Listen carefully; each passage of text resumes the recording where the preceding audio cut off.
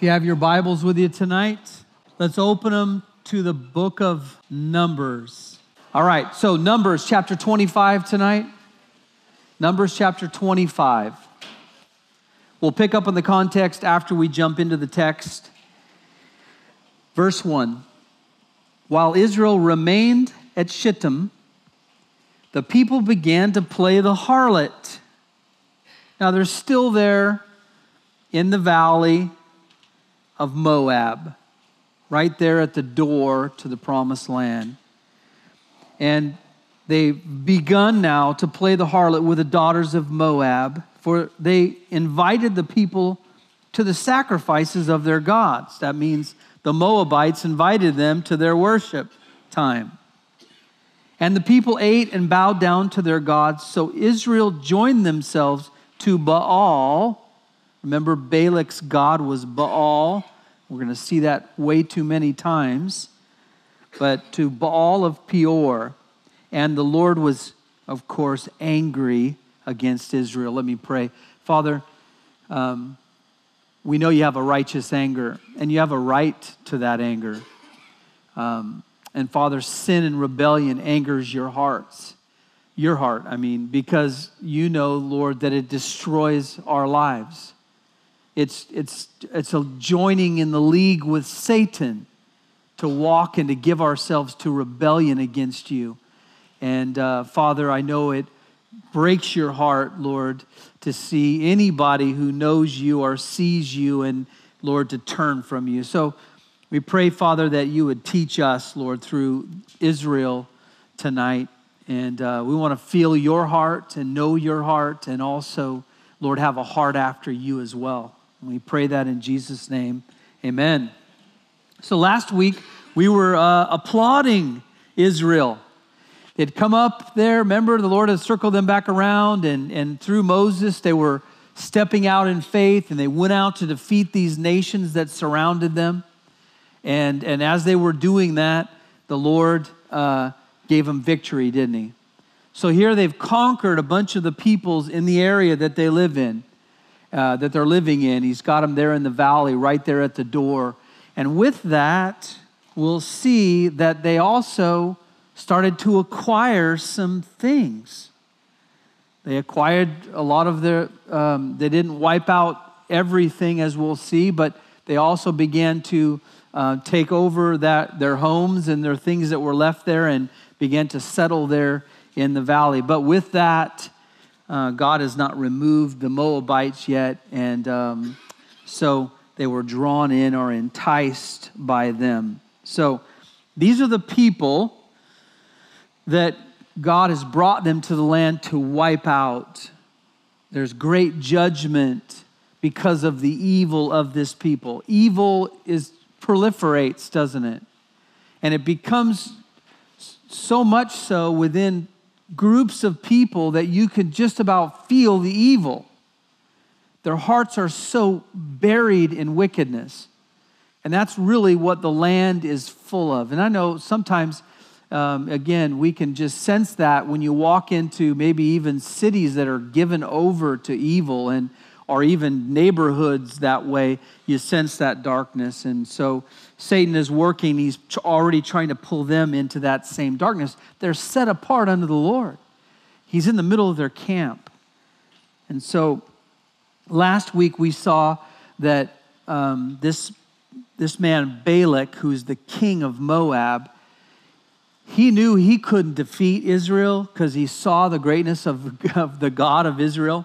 But he thought, well, but if I could get somebody to curse them or to get God to curse them, then that's the only way we can get at him. So we likened him to Satan. He's looking for an angle. And he was trying to get an angle. And he was using Balaam, who was the prophet of God, a guy that speaks to God. And he did speak to God. And he said, I'm going to acquire him and say, listen, I want you to curse Israel. Connect with their God and curse Israel. So he's looking for every angle to do that. But what did God do? God told Balaam, listen, you're not going to curse, you're only going to bless. And so God began to give him blessings, not cursings for them. So in Numbers 23, it says here, he has not observed misfortune in Jacob, nor has he seen trouble or wickedness in Israel. And that's kind of one of the things that Balaam said. What does that mean? Let me just explain it here, that it wasn't that God couldn't see their wickedness, is that he chose instead of that to bring a blessing to them. It wasn't that God didn't know the hearts of Israel. He knew that there are some that are getting ready to rebel against him. But he chose rather to bring blessing there instead of cursing. It wasn't that he couldn't see it or didn't know it, but one of the verses says, he is with them, he is for them, like the horns of a wild ox. It's like, what? Well, he's referencing the horns of a wild ox, how a wild ox will use those horns to push and just to shove anybody anywhere. And it was like God saying he's for them and he's pushing them along. Instead of cursing them, he's pushing them, and we'll see that, trying to push them toward their obedience instead of disobedience, and getting them into the promises that he is wanting to bless them with. And that's kind of the nature of our God. He's not looking for an opportunity to curse us, is he? He wants to bless us, and he was looking on them graciously. You have to almost force God to do that. You got to work hard in your rebellion to him there, because in order to go to hell, a man is going to have to walk over God's Son. You're going to have to trample over his love for you, his desire to call you, woo you, convict you. You know, as an unbeliever, you have to jump through a lot of hurdles to let your heart go way down into wickedness. And God's calling you. You know that's not right. You know you shouldn't do that. And so that's the nature of the Lord. He doesn't want to curse. He wants to bless. And in 2 Peter, you know, we see here that men are going to kind of start to mock God in the last days, and they're going to mock the word of God and say, well, we've heard about this judgment that God's going to bring, you know. We don't believe it. He's never going to bring it. And Peter said, no, don't mistake his reluctance or his slowness to bring this judgment to say that he'll never bring it, because he will bring it. Remember the floods. Right? Now, he waited with them for over 1,000 years, and that wickedness continued to grow. And finally, they forced God to bring that judgment. But he says the same thing here. He says, the Lord's not slow about his promise to judge or curse, as some count slowness, but he's patient towards you, not wishing for any to perish, but for all to come to repentance. He waited 430 years to bring this judgment upon these people. Canaanites, the Hittites, the Jebusites. That's a long time. How long would he put up with a wicked nation? Well, I think we should start thinking about that, shouldn't we? Because we've become one. We're a nation that openly defies God and the laws of God and the nature of God, and it's increasingly defiant against him and wicked. But you look at the Lord and you're thankful that he's kind and gracious, because he gave us time, amen, to be saved. But that's the nature of it. So he didn't want to do this, and he didn't want to bring judgment, but now the people are just openly going toward wickedness. That's Israel.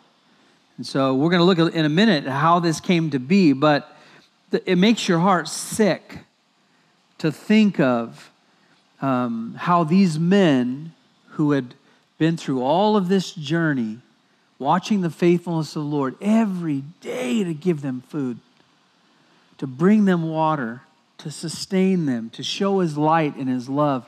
And in the face of all that, they do open wickedness to him. They betray him. They play the harlot. And that really means in that way, not only sexually, they were, entering into the daughters of Moab, but also spiritually, they were playing the harlot. They were drawing their hearts away from the living God to these false gods for the sake of their flesh. And so it breaks the Lord's heart. So these women of Moab kind of came out and enticed the men and began to draw them in. And pretty soon, again, fornication began to happen there. And then, this openness to say, well, come over, we're having a worship, a time here, we're praying to our gods. And of course, their hearts began to betray again, the Lord. Now, we're not talking about, I don't know that they're saved, because salvation comes through Christ, obviously, but it comes through faith. We're saved by grace through faith. And like Abraham, he wasn't saved through his works. He was saved by faith in the Lord. And I don't know where all of Israel is. Obviously, a lot of them are pretty wicked still. You think we might have weeded them all out by now, We'd have enough of the ground opening and get rid of all the wicked, but they just seem to keep coming here. And so, but the Lord doesn't delight in the death of the wicked, does he? Or in this judgment, but he will judge. It's hard to believe that men would be so defiant. I mean, they know what is promised to them if they do it, and they do it anyway. The progressiveness of sin brings more and more defiance. I want to show you that, but let's go to verse 4. The Lord said to Moses, take all the leaders of the people and execute them in broad daylight before the Lord. You say, why would God do such a thing and bring such great judgment? And they forced him to do it. They're just openly mocking him as God. And there's no hope for you if you do that. And God says, listen, I want to stem the tide of this kind of evil before it begins to spread like it has to the other nations. And so that the fierce anger of the Lord may turn away from Israel. So Moses said to the judges of Israel, each of you slay his men who have married themselves to Baal of Peor. Then behold, one of the sons of Israel came and brought to his relatives a Midianite woman. So it says, in the sight of Moses and in the sight of all the congregation of the sons of Israel, while they were weeping at the door of the tent of meeting. Can you imagine the timing on that? They had just got done executing, as we'll see, so I think 24,000 people slain, put to death. And in sheer arrogance, one more guy comes walking in from outside the camp. And he walks up and he walks right past Moses. Hey, Moses. Got his arm around a Midianite woman. And he's taking her to his family to get the blessing from his family. Can you imagine the arrogance of that guy? Sees right there in front of Moses, just walks right by doing this great evil that all of these people had just died openly, open air, in broad daylight. When Phinehas, the son, verse 7, of Eleazar, the son of Aaron, the priest, when he saw this, it's the grandson of Aaron, he arose from the midst of the congregation. He took a spear in his hand, and he went after the man of Israel, and he chased him down into his tent, and he pierced both of them through, the man of Israel and the woman, through the body. So the plague on the sons of Israel was checked or stopped. I don't think we always think of sin as being so defiant, but it can become defiant. Not all sin is just an open desire to just defy the living God, but it can become like that. It's progressive in its heart and its attitude, and we are seeing it in our generation. We're watching it, the progression of it. And you can see it in a whole group of people. You can watch the progression. Let me turn us here to Romans. You know the story, you know the chapter, but God explains what's happening all over the earth with men as they launch out into sin. It says, and just as they did not see fit to acknowledge God any longer, because they rejected the saying, I will not serve you, I will not obey you, and I'll walk in my own truth and my own light, right? So God gave them over to a depraved mind. Verse 29, being filled with all unrighteousness, this fills their life with being unrighteous, wickedness, greed, and then just pure evil. They become haters of God. Not just not followers of God, but they hate him.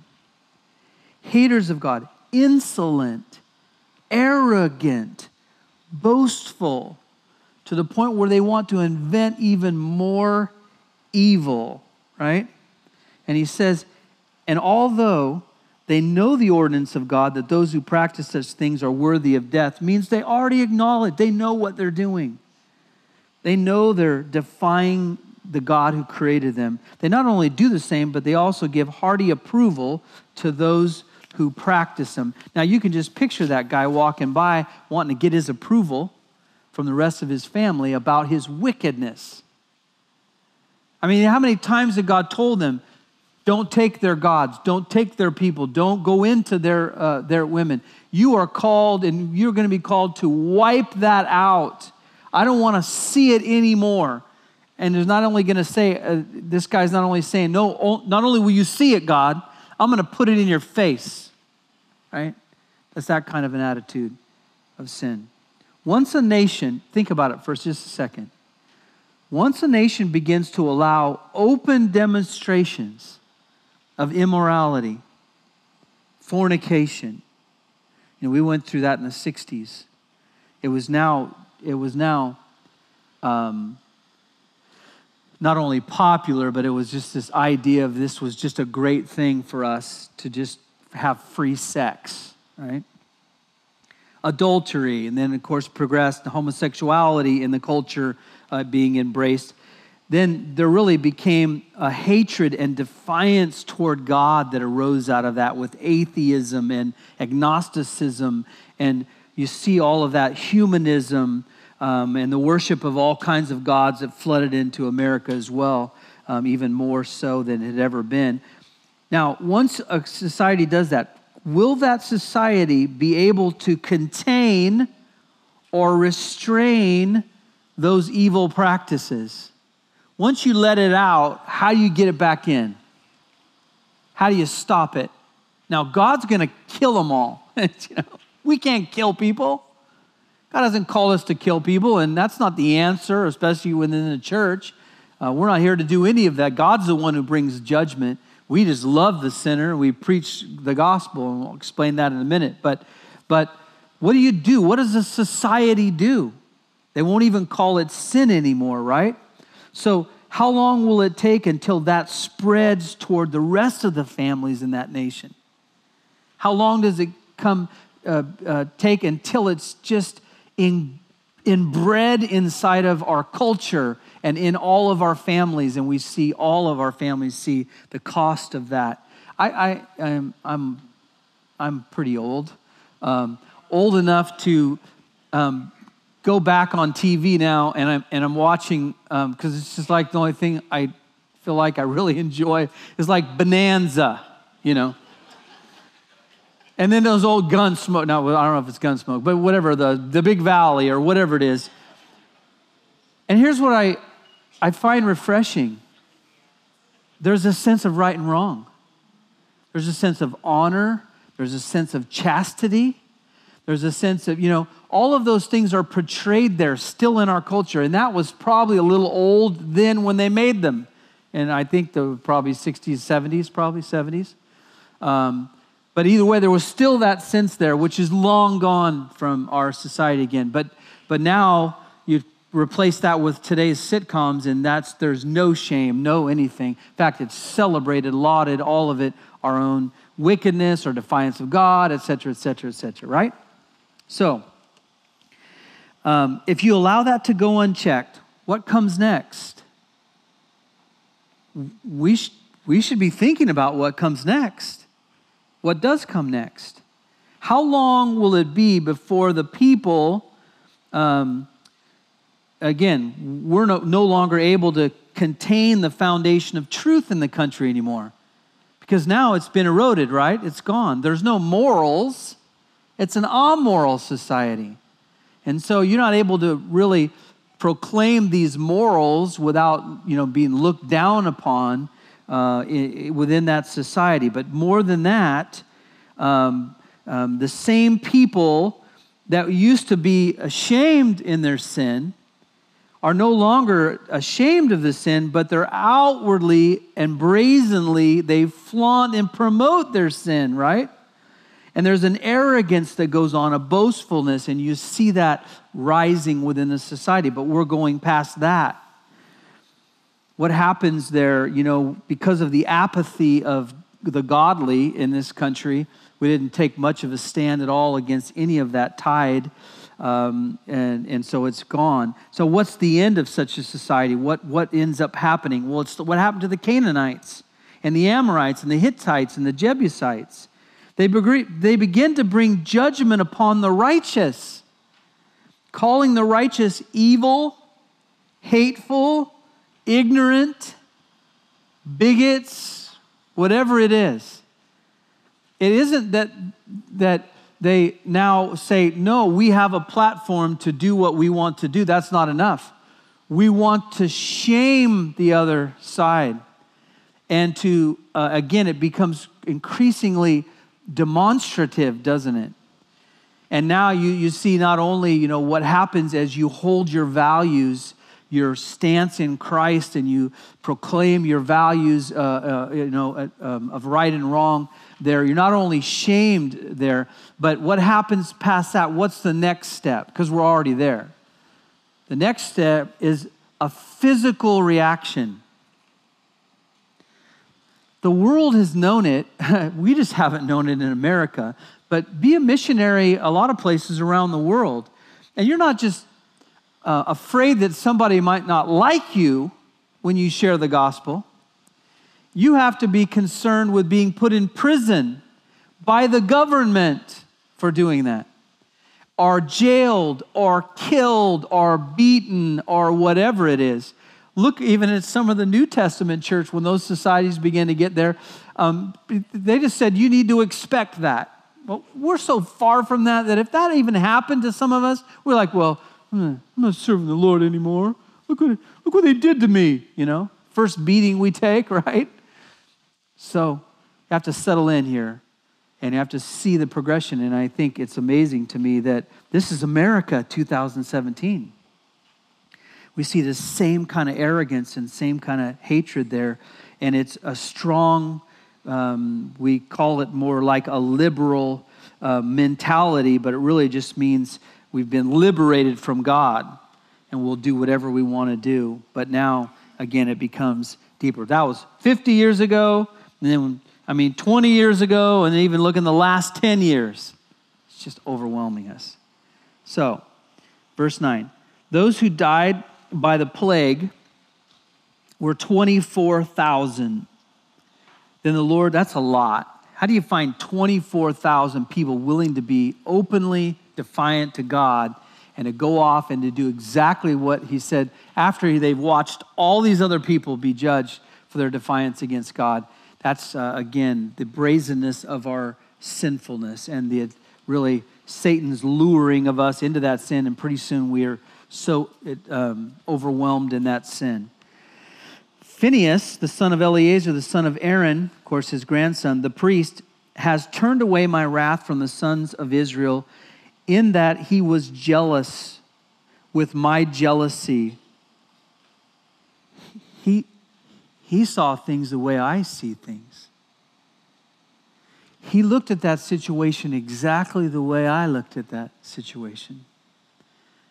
But it's sad to think of how many people didn't see it that way. We can lose our perspective of the cost of sin, the grievousness of sin. Now, we always love the sinner for us because that's the effect of sin. And so I'm not saying that obviously this is God being able to say, judge this. God gets to judge it, and he'll judge all of us, of course. He gets to be the judge of that. But to have his same heart and to see things the way he sees things. We could watch TV, but you could watch some of these programs, from My Three Sons or whatever it was, and then, of course, you didn't have to be offended by all of these things. But if you watch things today, there's been a slow progression. And now if you even stopped and said, what are they doing on that show? What are they promoting on that show? What values are they promoting? What are they showing me on there? But we can get so kind of numbed down that it doesn't even affect us anymore. We can just watch it and watch adultery, fornication, just whatever things there. And we can almost just go, oh, they're in love, right? They can even get you into that so much that you're just going, they just love each other so much, And you begin to see it in a wrong way there. But what does it do? It breaks homes, it breaks lives, it breaks the culture down. We see the consequences all around us, but that's the allurement of it. If you just look at it slowly, you don't see it this way. But Phineas said, no, I see it, God. I see exactly what it is. It's open defiance against you. It's a hatred towards you. It's a mocking of who you are as the God who created us and made us. And he says, therefore say, behold, I give him my covenant of peace, verse 12. And it shall be for him and his descendants after him a covenant of perpetual priesthood. The line is going to go down to the grandson, and then through Phineas, that line of Aaron is going to go from him. Not from necessarily the other ones, but specifically from Phineas. The high priesthood will be moving that direction. And a covenant of perpetual priesthood, because he was jealous for his God and made atonement for the sons of Israel. That's what God wants his priests to be like. Passionate, zealous, to not to have this, just apathy toward evil and wickedness that's all around. Now, let me just say a couple things on that, because I want to make sure that we understand this. What does zeal for the Lord look like in our New Testament world?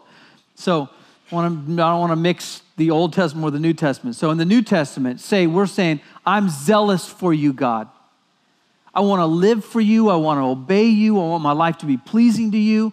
I don't want to walk in open rebellion to you. I want you to be, pleased with my life, Lord. You're pursuing that with all of your heart, okay? Then what does that look like? Two things, I think, happen. Two things. To the world, you desire to preach the gospel. That's where zealousness shows up. If you don't want to save your neighbor who doesn't know the Lord, you're not very zealous for the Lord, right? Now, I don't mean you're obnoxious or, just berating your neighbor, but you're praying for that neighbor. You're looking for the opportunity to share the hope because you know he's perishing, right? That's the zealousness. You see the sin and you see what is happening in his life and you want to see him come out of that. The Bible says we're to love our enemies, do good to those who despitefully use us. So that's our attitude toward the world. But our eyes should be zealous there. And really, I know the measurement of where I am in my walk with the Lord with how aware I am of who's saved and who's lost around me, right? And again, I wish I could always say, boy, I'm always passionate. But I know there's times I can just walk through a situation and go, man, I was oblivious to what you wanted to do there, Lord. And the Lord wanted to do a whole bunch of things, but I wasn't zealous. So the second thing, number 2, regarding the church, we have a desire to protect the Word of God, the right standing, the truth of God. We become protectors of that within the church, that it doesn't get thwarted or perverted, or sin and wickedness begins to just be at home within the body of Christ, not only in our lives but even in those that we love. We'll go to those we love and say, man, I'm praying for you, but man, I'm worried about you. Here's what's going on, and I'm just praying for you that you would turn back to the Lord, and that I can see, you're drifting away into these areas of sin, and you want to call them to repentance, and then you're willing to even call out sin. Sometimes we're just not even willing to do that. We're so apathetic. We just see it and watch it, and we don't even do anything about it. It doesn't stir us enough to say, man, God, your church, we don't want to be openly rebellious. Now, let me make sure I'm explaining this, because within the church, we're sinners, we're sinful, We're less than perfect every day. And I'm not talking about the person who goes, man, I sin against the Lord. I'm repenting. I've repented of that, and I just really want the Lord to help me to walk through this area of my life. I'm not talking about that person.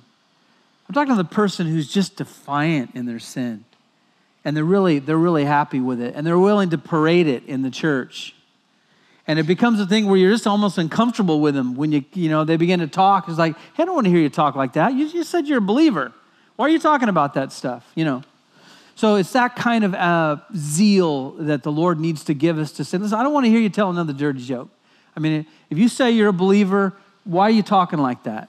You're my friend or whatever it is. I've known you a long time, but if you're a believer, then man, your mouth needs to be used for the Lord and not for that. Whatever it is. I mean, we can do it in a great way, a loving way, confrontive way that we do this. But I think those two things is exact thing that the Lord says, I want people zealous and they see my heart and they know what grieves me and they're grieved too. Does that make sense? I hope it makes sense. Verse 14, now the name of the slain man of Israel who was slain, they're going to name him. Okay, he didn't get away with your name's going down in the Bible, right? With the Midianite woman was Zimri, the son of Sula. Your family's going to be in charge, or at least brought into this. A leader of a father's household among the Simeonites. So it goes all the way to your tribe. The name of the Midianite woman who was slain was Cosbi. Now, she's not even a thing of Israel, but they name her too. The daughter of Zur, her father, who was head of the people of a father's household in Midian. So she's technically a Midianite in the land of Moab. Then the Lord spoke to Moses, saying, be hostile to the Midianites and strike them.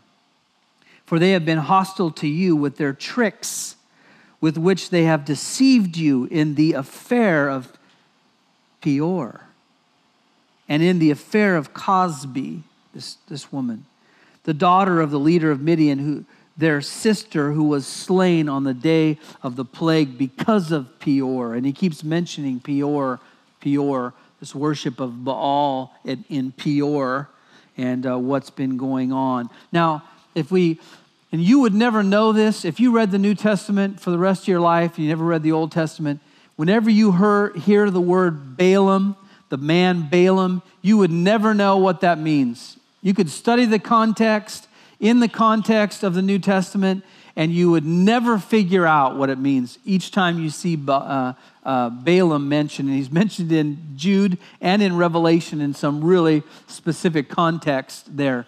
And this is the only way we can see what really happened and has gone on here, because this was a planned, strategized attack against Israel. Didn't just happen, it was planned. Who planned it? Who gave the information there that they could do this to Israel? Our good old boy Balaam. Last time we saw him, he was like, well, I refuse to curse Israel because God only wants to bless them, and I'm not taking, I don't care if you offer me all your money, all your gold. I'm going home. He didn't stay home. He came back. He might not have ever personally cursed Israel, but what he did was he showed Balak how they could draw them in, entice them into sin so God would judge them and would curse them. He planned this, he strategized this. And so in the book of Revelation it says, but I have a few things against you because you have there some who hold the teaching of Balaam. A church in the book of Revelation of the 7 churches, one of those churches, Pergamos, he is judging them and he's saying, listen, you got the teaching of Balaam in your church. And he says, who kept teaching Balak to put a stumbling block before the sons of Israel, to eat the sacrifice, things sacrificed to idols, and to commit the acts of immorality. That was his strategy. And now he says, you got somebody in your church who is feeding people, discipling people in ways to be rebellious to the Lord within the church. and to go into areas of sin, of adultery and of false worship within the church. And you'd never pick up on all of that if you didn't know this story. So, see, you had to study Numbers. You didn't want to study Numbers, but you had to study Numbers because you wanted to know all the counsel of God. And so he gave us that wisdom there. But you see it that way. In Jude 10 and 11, it says, but these men revile the things which they do not understand. They're just arrogant. These are men that have come into the church as well, false teachers. And they revile the things which they do not understand. They're ignorant of the truth of the Lord. And the things which they know by instinct, like unreasoning animals, it says, by these things they are destroyed. Woe to them, for they have gone the way of Cain. God told him specifically about his sin there, but he killed his brother anyway. And it says, for pay, they have rushed headlong into the error of Balaam for the pursuit of riches. And that's what Balaam was getting. He was getting paid for it. The love of money led him to defy the very God. He was a prophet of God. God spoke to him, but he turned there and he became, again, a counselor to the prophet of Baal. And I don't believe he died. I believe he died cursed by God. And he perished, it says, and perished in the rebellion of Korah. And as you see here in Numbers 31, we're going to see it in a week or so, that he had moved out of his land and he moved over into the land of the Moabites, because that's where he died. And later on, when God judges them, one of the first people they're going to kill is Balaam. They're going to strike him down. He'll die right there in his own sin and his own sinfulness there. And the Bible says he'll not only die there, but he had become a wealthy man in the middle of all of that. So that's the lesson of Balaam. And again, it's a lesson for us when we think of Balaam, because it's attack against the church. In the New Testament, we see that spirit of Balaam are those who are coming in to try to undermine the church, to get it to be in rebellion against the Lord. You say, would anybody do that in the church? Read the New Testament. People are always trying to come into the church, launch the church off into other sins, and we've seen the church go into all kinds of sins. Open defiance against God, and I'm not saying the true church of Christ, the true believers, but within churches, you see some of them become utterly corrupt, and the wickedness that they do within them, and so we see it all the time. Chapter 26. Then it came about after the plague that the Lord spoke to Moses and to Eleazar the son of Aaron, the priest, saying, take a census of all the congregation of the sons of Israel, from 20 years old and upward, by their fathers' households, whoever is able to go out to war in Israel. So Moses and Eleazar the priest spoke with them in the plains of Moab by the Jordan at Jericho, saying, take a census of the people from 20 years old and upward, as the Lord has commanded Moses. Now, we started out not too long as they began to come into the land that they took the census. So at the beginning of this whole journey, they took a census. But those numbers are no good anymore, because now they had to go back away from they didn't enter in, and they went back out into the wilderness. And remember, God said, I'm going to kill all of that generation who would not trust me. You will die in the desert. So a lot of people have been dying. That whole generation has died off. And so now he's saying, listen, you need to count again. Count everything again. And so this is census number 2. That's why they call it Numbers. It begins with the numbers, ends with the numbers. And so now they got to get the numbers again. And because a lot has happened in these really about 38 years. So the end of verse 4. Now the sons of Israel who came out of the land of Egypt were, and we won't read all of them, but we'll read the first one here. Reuben, Israel's firstborn, the son of Reuben, and he begins to list his family, descendants back or toward this time that they live in now. Of Hezron, the family of the Hezronites, of Camri, the family of the Carmites. These are the families of the Reubenites, and those who were numbered of them were 43,730. So goes back again, and again, some of the names have changed at the end of the line because the fathers are already dead, and now the leadership has changed as well.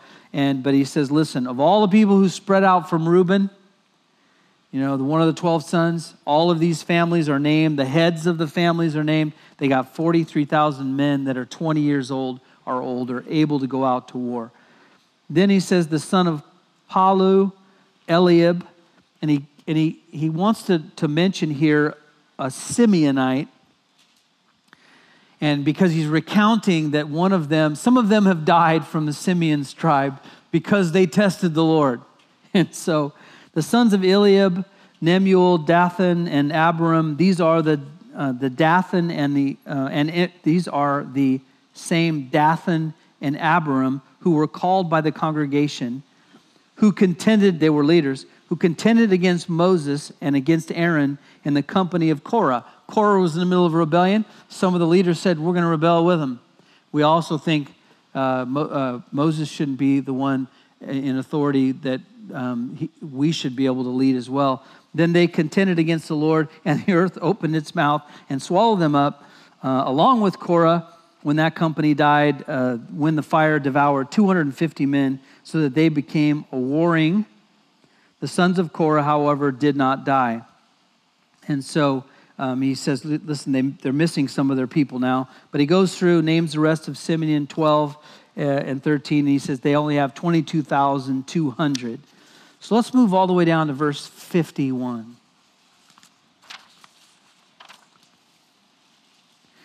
He says, these are those who were numbered of the sons of Israel, 601,730 men that are 20 years old or older. They have a fighting force of 601,730. How many of that 601,730 does God need to defeat his enemies? 0. This has nothing to do with their ability to go into the land. This is more of a reminder of this other thing here, is that at the first census, you had 603,550. You're 2,000 down, and you had 40 years to reproduce more of a generation. That's how many, in the sense that you're worse off than you were before after the 40 years. You're almost the same as you were before. And so that's how many had died in the desert there after 38 years. Verse 52, then the Lord spoke to Moses, saying, among these the land shall be divided for an inheritance. Pay attention to this, according to the number of names. So there's going to be an allotted areas that they're going to be given, but they're going to be given in relation to the size of the tribe. And so the bigger the tribe, the more land that you get. And so it's, in a sense, an equality. If you only have 20,000, you don't need the land of the space of what 40,000 men would need. And so he's beginning to look at that regarding their names. To the larger group you shall increase their inheritance, and to the smaller group you shall diminish their inheritance. Each shall be given their inheritance according to those who were numbered of them. So they're getting ready to give a division here of the land. But the land shall be divided by lot. They shall receive their inheritance according to the names of the tribes of their fathers. So God's already got a strategic design who gets what portion, and he'll do it by lot. According to this selection by lot, their inheritance shall be divided between the larger and the smaller groups. And so, again, they'll portion that area in a way of making the one next to it a little bit bigger, and until it fits the size of the people. Now, verse 57. These are those who were numbered of the Levites according to their families, of Gershom, the family of the Gershonites, of Kohath, the family of the Kohathites, and for Merari, the family of the Merarites. Now, again, the Levites don't get a portion. No land. Their portion is to be in the presence of the Lord and to take care of the house of the Lord. So wherever they are in the land, they're not going to own that land. But like I said, they'll have an inheritance because we already know, they're going to get a tenth of all of the tithe that comes in. And it's actually going to end up where they're going to have really more of the blessings of everybody else's blessing. They get the best of everybody's blessing because everybody who's there gives the best of their 10%, the best they give to the Lord as an offering. And out of that, they get a percentage of that. And so when you take all of the 12 tribes, you're actually getting what? 12%, are really 120% when you figure that out there. So, and that's the best. And so really God says, no, it's better to be close to me overall because you get my leftovers, and which is only the best. Now,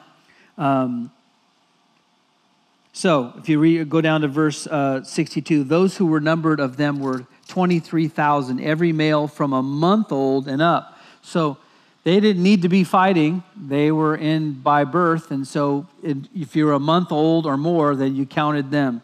So they had 23,000 of those that were in the tribes of Levites. And by the way, those three families were used here. And he goes back and explains Aaron and his sons, Nadab and Abihu, and how they were killed. And now it's Eleazar and Ithamar, and kind of explains how that's divided up. Verse 63, these are those who were numbered by Moses and Eleazar the priest, who numbered the sons of Israel in the plains of Moab by the Jordan at Jericho.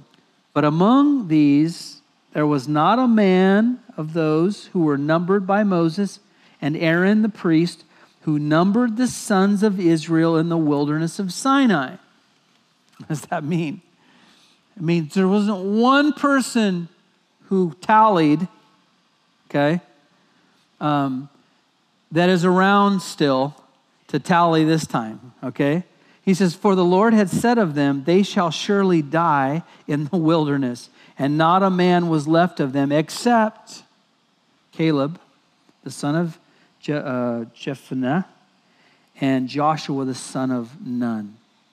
So all 10 of those spies who were there and their leadership, all of them were gone, and they passed away in the desert because God promised they would. But Caleb and Joshua, this is what's amazing. 38 years later, they're still on fire for God. And we're going to watch them as they go in. I love both of those guys. There are a couple of guys in the Bible that I just go, I would like to be like those guys. And he said that he gave them strength. I mean, they had the same strength as when they 38 years ago. And all the way up until their death, he's going to make them strong to accomplish his will. And so we'll see as they go in, they're studs for the Lord, man. I mean, they are faith guys. There's nothing that intimidates them. If God said it, we're going to get it. And if God promised it, it's ours. And man, I just like that mentality. Don't worry, it'll go quick. Chapter 27. Then the daughters of Zelophehad, and the son of Hephner, the son of Gilead, the son of Machir, the son of Manasseh, of the families of Manasseh, the son of Joseph, came near, and these are the names of his daughters. Now, they're going to explain something here, and he takes the time to do this. Their names are Mahlah, Noah, Hoglah, Milcah, and Tirzah. Okay? 5 daughters. They stood before Moses and before Eleazar the priest and before the leaders and all the congregation at the doorway of the tent of meeting, saying, our father died in the wilderness, yet he was not among the company of those who gathered themselves together against the Lord in the company of Korah, but he died in his own sin and had no sons. So they are 5 daughters who had a father who died. Like God said, you will perish in the desert. But they weren't cursing God. They weren't defiant against God like the people of Korah. They weren't caught up in one of those things there. And so they're saying, why should, verse 4, the name of our father be withdrawn from among his family because he had no son? Give us a possession among our father's brothers. So Moses brought their case before the Lord. He asked wisdom from the Lord. Then the Lord spoke to Moses, saying, the daughters of Zelophehad are right in their statements. You shall surely give them a hereditary possession among their father's brothers. Go to their brothers then, and let their brothers secure this land for them. And you shall transfer the inheritance of their father to them. So, further, you shall speak to the sons of Israel, saying, let's apply this now to everybody in Israel. If a man dies and has no son, then you shall transfer his inheritance to his daughter. If he has no daughter, then you shall give his inheritance to his brothers. If he has no brother, then you shall give his inheritance to his father's brothers. If his father has no brothers, then you shall give his inheritance to his nearest relative in his own family, and he shall possess it, and it shall be a statutory ordinance to the sons of Israel, just as the Lord commanded Moses. So he said, I want to make sure everybody gets their inheritance, whether or not you're a man or your father who has died only had daughters. So really, here's the thing. They wanted to make sure their name got on the list, so that would continue to expand the land, right, that they got, because every name was on the list, expanded the land. And that land could be given then to the brothers, and it would be in memorial to that father. And so his name would be passed along, and that land would be passed along. Even though the brothers are occupying that land, or the daughters would occupy it until they married and joined their husbands, but it would be kept, and it was a way to be fair for those who God had promised inheritance. Verse 12, then the Lord said to Moses, go up to this mountain of Abarim and see the land which I have given to the sons of Israel. Let's take a walk. Moses knows it's coming. He knows he's going to be taking a walk with God. And when you have seen it, you too will be gathered to your people, as Aaron your brother was. For in the wilderness of Zin, during the strife of the congregation, you rebelled against my command to treat me as holy before their eyes at the water. And these are the waters of Meribah at Kadesh in the wilderness of Zin. And so here's Moses' reply. Then Moses spoke to the Lord, saying, may the Lord, the God of the spirits of all flesh, appoint a man over the congregation. Moses didn't complain about the judgment. He accepted it from God. He knew that he had sinned against the Lord. And this wasn't a curse unto hell. This was a gathering for him. The spirit part of it here doesn't mean I'll be gathered to the other spirits that are there.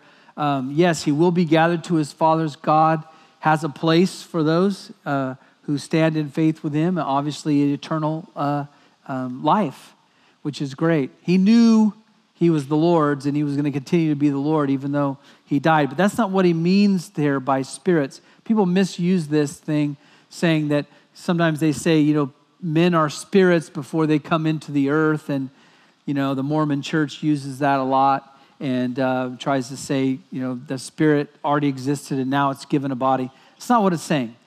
It's just saying this, because we'll see. God, you know every spirit that's in every man. You know the heart of every man. Only you know the heart of every man. And here's what he wanted.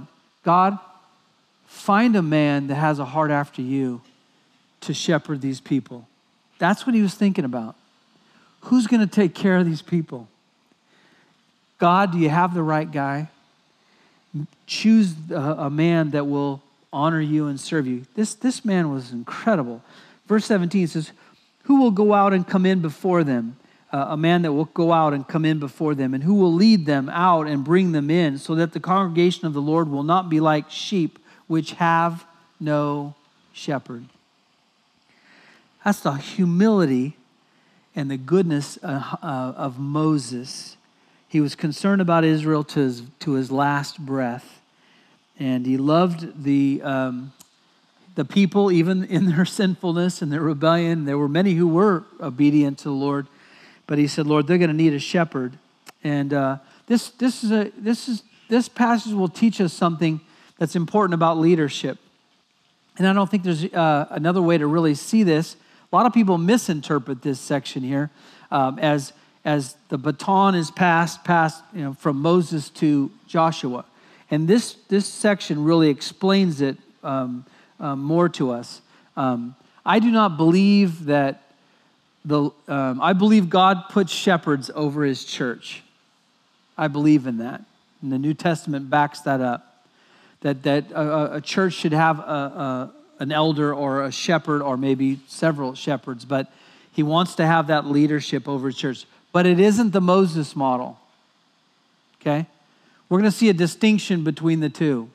And we're going to see that God makes the distinction between the two. Because there's been times in the church where churches, they called it the shepherding movement a long time ago, if you're old enough, you've been around, that these men kind of got into a place of like this ultimate authority over the church. Like they're above the church and they're the ones who speak for God. And, when you got to make a decision, you need to come to them and they'll tell you if you should make that decision and, which car to buy and when you should buy a house and who you should marry.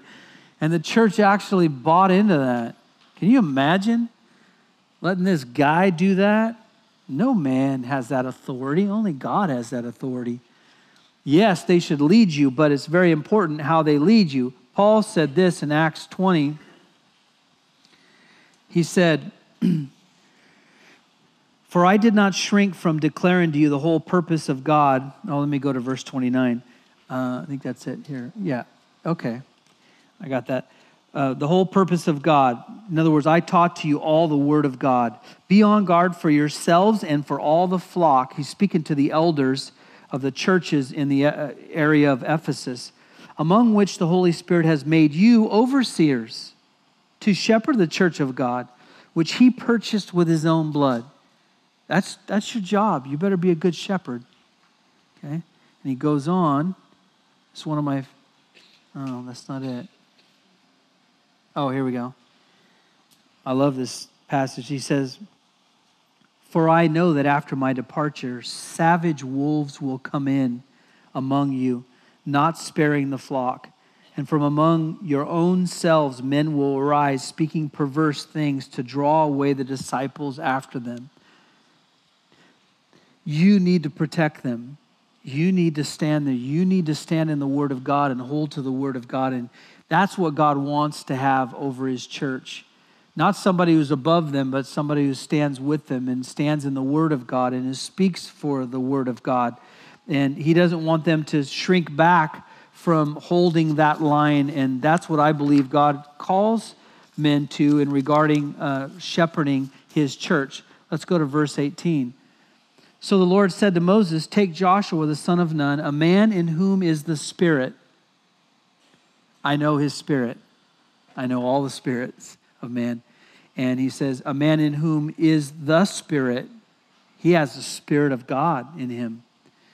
Lay your hand on him and have him stand before Eleazar the priest and before all the congregation and commission him in their sight. You shall put some of your authority on him. You shall put all of your authority on him. Does it say all? Okay. You shall put some of your authority on him in order that all the congregation of the sons of Israel may obey him. He would become the shepherd of Israel, but not like Moses. You see, there's a difference between the two. What's the difference? Moses spoke for God.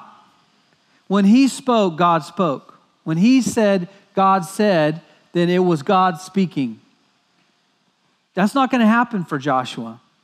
In fact, he says here, verse 21, "Moreover, he shall stand before Eleazar the priest, who shall inquire for him by the judgment of the Urim and the Thummim, I think, before the Lord. At his command they shall go out, and at his command they shall come in, both he and the sons of Israel with him, even all the congregation." He's saying, listen, I'm going to put another voice in the middle there. He is not the one who speaks directly for God.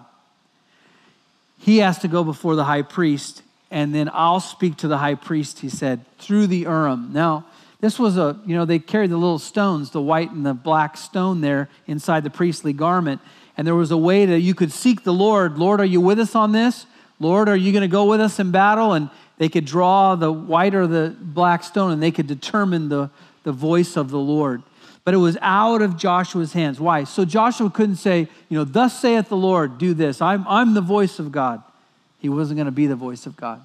The same thing today. A pastor can't say, thus saith the Lord, and I've heard from God. No. The pastor has to go to the Word of God.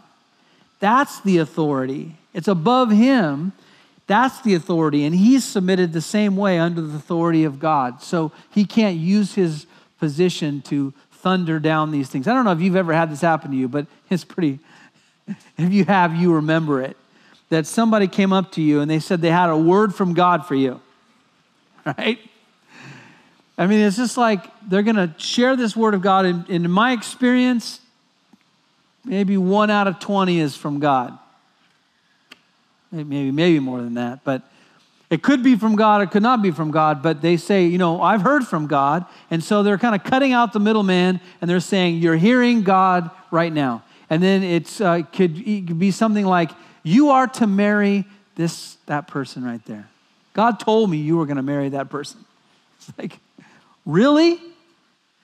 Because you've said that now, I'm like under obligation now. How could I refuse that? If God said I got to marry that person, right? That's crazy. Listen, you're under no obligation to let somebody tell you what God has said. You tell them that you're going to obey only what God speaks when God speaks the same thing to you. There needs to be a confirmation. The Word of God has to back that up, and it has to be right in God's Word, or God has to speak that to you. Because a word should always be a confirmation of what God has spoken, not trusting their word there. God needs to speak. So no man gets to be God, right? Verse 22, Moses did just as the Lord commanded him, and he took Joshua and set him before Eleazar the priest and before all the congregation. Then he laid his hands on him and he commissioned him just as the Lord had spoken through Moses. Now, what an amazing way to see this. When we ordain pastors here, we do not pray for them that God would make them a man of God and God would equip them to do the work of the ministry. The ordination is when we lay hands on somebody because we've already seen the hand of God on. He's already done the work. We're confirming what God has done. You don't want to anoint somebody like, we're hoping he'll be a man of God. No, you already want to see that he's a man of God. And you want to now confirm that by the laying on of hands. He just wanted everybody else to see, by the laying on of hands, all of Israel to see, Joshua is your man. And they watched Moses put his hands on him as well. And he got the authority to be a leader there. We are not going to finish chapter 28, but I just want to let you know that as you read through chapter 28 tonight, it's really a reiteration of a lot of the same sacrifices that the Lord had instituted here. He'll tell them, all right, you're going to sacrifice 2 lambs every day, 1 in the morning, 1 in the night, at nighttime. Once a month, you're going to, sacrifice a bull, 2 rams, 7 lambs, and then for the special feast, you're going to do this. And he'll go back over and reiterate all of that. That's pretty much the chapter 28. That's the fastest chapter you've ever done in the history of Thru the Bible. Well, we got to because we're out of time tonight. Let's bow our heads and pray together. A lot of great lessons, Lord. We learned lessons from that young man who just strolled down the avenue in his sin and in a defiant heart and not realizing your judgment was going to fall upon him. He couldn't mock you openly. And we see a world, Lord, around us just feels at liberty to mock you every day. Nations that mock you, turn from you. You said they know you. They know better than to do that, but they do it anyway. And they even invite others into their own sin. And that's our world, Lord. But tonight we're reminded that we need to be a Phineas, to have a passion for you, that as a heart, Lord, that we care about those that are perishing, and that you're the only one that could ignite that fire. We want to have your heart. We want to have your eyes. And I pray, Father, that you would ignite our heart that way. And then also within the church, not only for our lives, Lord, we shouldn't ever flaunt our sin. We should be repentant of our sin. And then also, Lord, to want to see your church be holy and right and true so we can be a great light to the world.